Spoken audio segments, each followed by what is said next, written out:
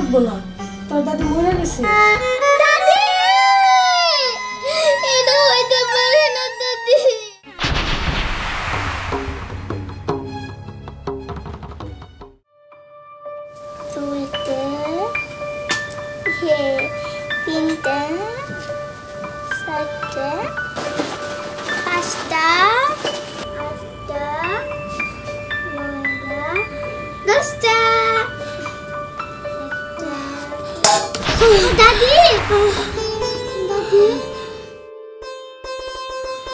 দাদি তোমার গায়ে না অনেক জ্বর। দাদি তুমি না বলো। দাদি তোমার একটা কথা কই, তুমি না এই শরীর নিয়ে কামে যাও না, তুমি এই শরীর নিয়ে কাম করবার পারবে না। হ্যাঁ ঠিক না দাদি, আজকে আমি কামে যাই। বিমু, আমি যদি কামে না যাই তুই খাবি কি? আর ওই বেতে মেলা কাম, কত ভারী ভারী কাম তুই করতে পারবি না। মানুষের বাড়িতে কাম করে নে, কেউ কোন বহে রায় না রে। আমার দে কিছু না খুঁড়ে দে না, আমি আস্তে আস্তে যাই। দাদি তুমি বুঝো না দাদি, তোমার শরীরে তো খুব জ্বর, তুমি বেশি বুঝো না। দাদি আমি না তাকে একটু বুঝে কমুনি। মাসও তো প্রায় শেষের দিকে, আমি যদি না যাই তারা কি ঠিক মতো বেতন দিব? আরে দাদি আমি তো তোমার বদলে যাবো, আহো তুমি ঘরে আহো।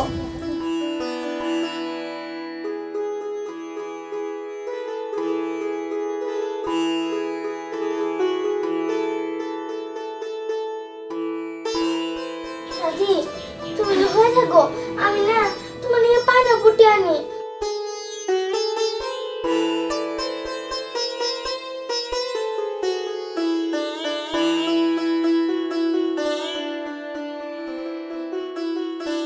দাদি তুমি একটু সাবধানে থাকো দাদি, আমি যাই। বিমু তুই যে যাবি, তুই কি বাড়ি চিনবি? হ্যাঁ দাদি আমি তো এবারে চিনি, আমি গেলাম। দেখে যাইস। ঠিক আছে দাদি, তুমিও দেখে থাকো।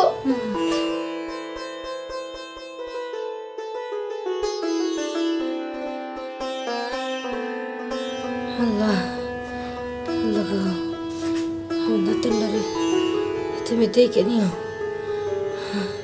এখন রাস্তা যেন ভালোভাবে যাওয়া রে।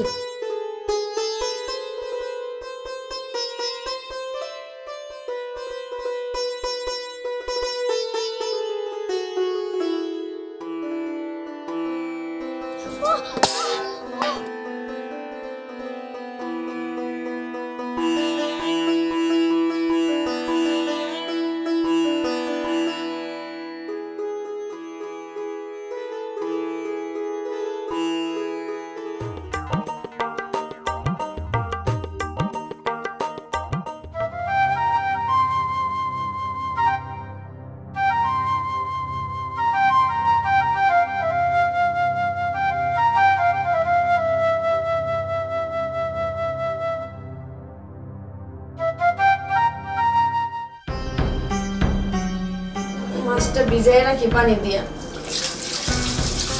কাজের পর এখন আসতেছে নাকি? কয়টা বাজে এখন পর্যন্ত আসার খবর নাই। কাজকর্ম কি সব আমারই করা লাগবে নাকি আল্লাহই জানে। কখন যাইবো বুয়াটা?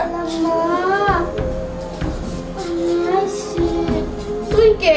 তোর দাদি কো? জানেন খালাম্মা, আমার দাদি না খুব অসুস্থ।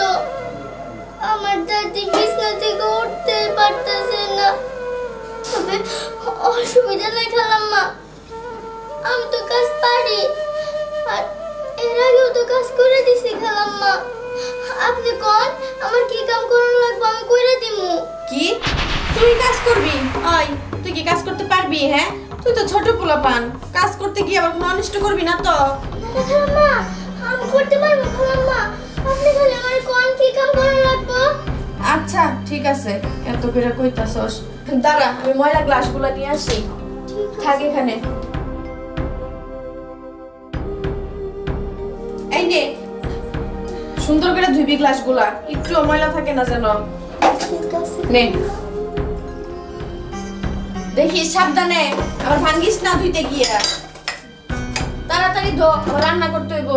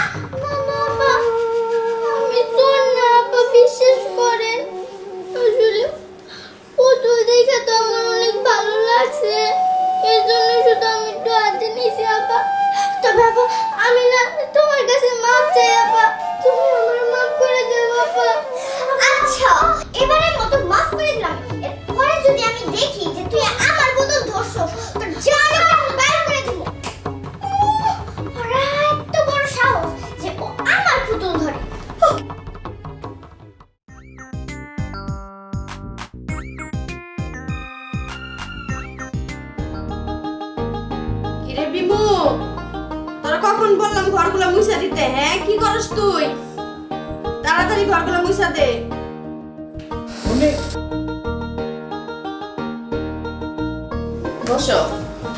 শোনো, বুয়ার এলাকা থেকে তার প্রতিবেশী ফোন দিয়েছিল, বুয়া নাকি খুব অসুস্থ, মনে হয় বাঁচবো না, বিমুরিয়ে যাইতে কইছে, তুমি তাড়াতাড়ি বিমুরে পাঠিয়ে দাও। পাঠিয়ে দিব? বিপদ চলে গেলে বাড়ির কাজ করবো কে করবো? আমি করবো?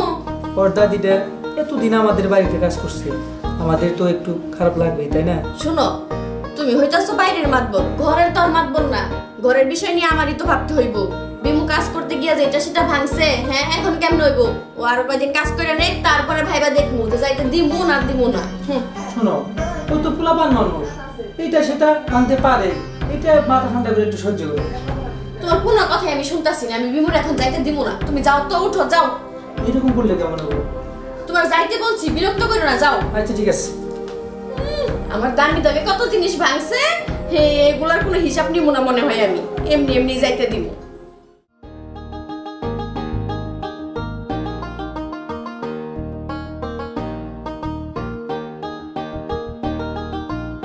বিমু, দেখে কাজ করিস, আর কোনো বাংশ করিস না।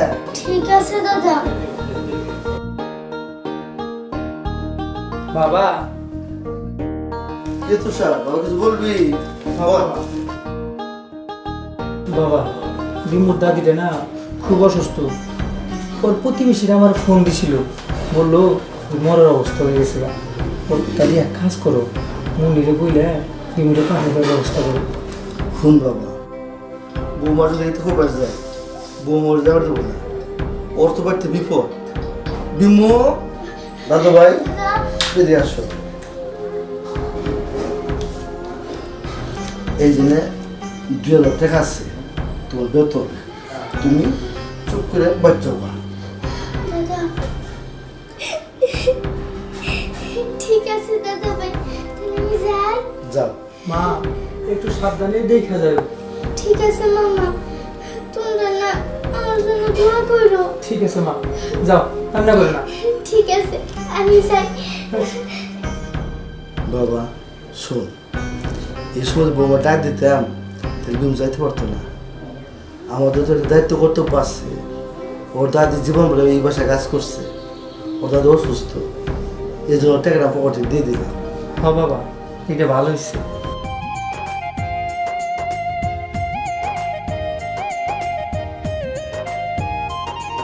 দাদি, দাদি,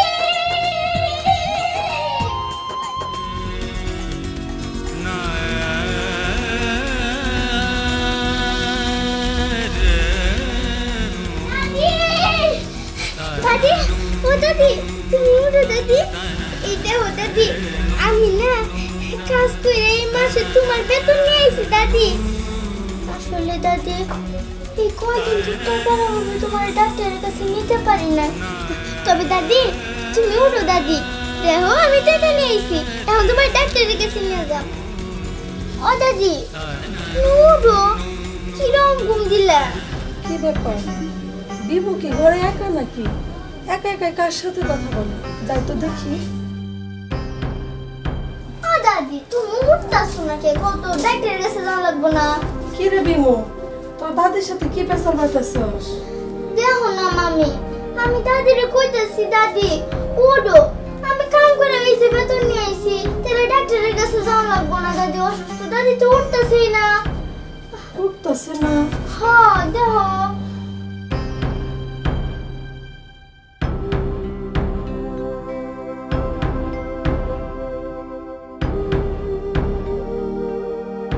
বিমু, তোর দাদি তো আর উঠবো না।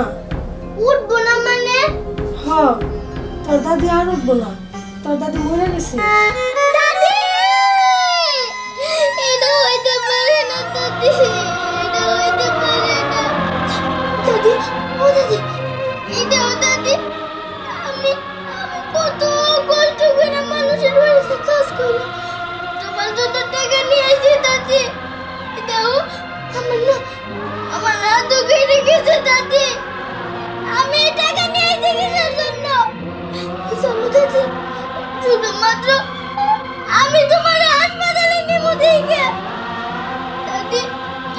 ও দাদি, আসলে দাদি তুমি একটা স্বার্থপর, তুমি তো তোমার নিজের বুঝ বুঝতে চলে গেলা, কিন্তু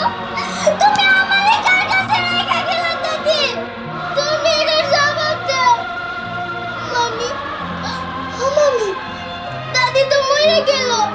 এখন আমি এই টাকা দিয়ে কি করবো? তুমি কও মামি। বিমু তুই আর কান্দিস না, কান্দলে তোর দাদিরা তো কষ্ট পাবো। তুই কান্দিস না বিমু। দাদি, ও দাদি, টাকা টাকা। বিমু না না, এভাবে লাশটা ফেলে রাখা যাবে না। যাই, আমি গ্রামের মাইবাগ বলবো খবরটা দে।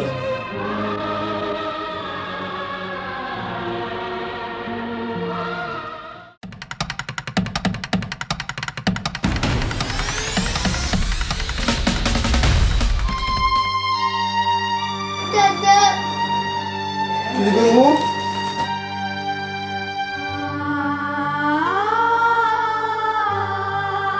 দাদা, এই টাকা না লাগবো না। কেন বিমু এটা লাগবে না কেন? দাদা, দাদা গো, জানেন দাদা, আমি মাত্র একটা গ্লাস মাংসে দেখা মানে 2 দিন কাম করেছে। আমার দাদির মুখটা পর্যন্ত দেখতে দেয় নাই। আর আজকে না, আজকে আজকে আমার দাদি পৃথিবী থেকে চলে গেছে দাদা। দাদা, আমার দাদি যদি না থাকে তাহলে আমি এই টাকাতে কি করবো? আপনি কর। তবে এই টাকাগুলো না আমি আপনার ক্লাসে দাঁড়াতে হয়ে গেলাম। বলেন দাদা। বিমু বোমা দেখছো, বিমু ওর দায়িত্ব পালন করে চলে গেল। 2টা গ্লাস ভাঙছে, গ্লাসে দাম দিয়ে গেল। এই নাও না বোমা। আব্বা, বিমু যেমন তার দায়িত্ব পালন করলো, আমাদেরও তো কিছু দায়িত্ব আছে। আব্বা, বিমুর দাদির দাফন কাফনের ব্যবস্থা করেন। যত টাকাই লাগুক আপনারা ব্যবস্থা করেন আব্বা।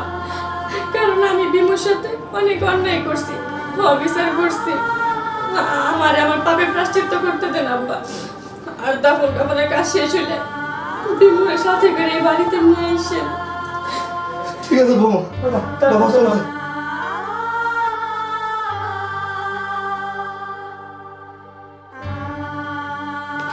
বিমু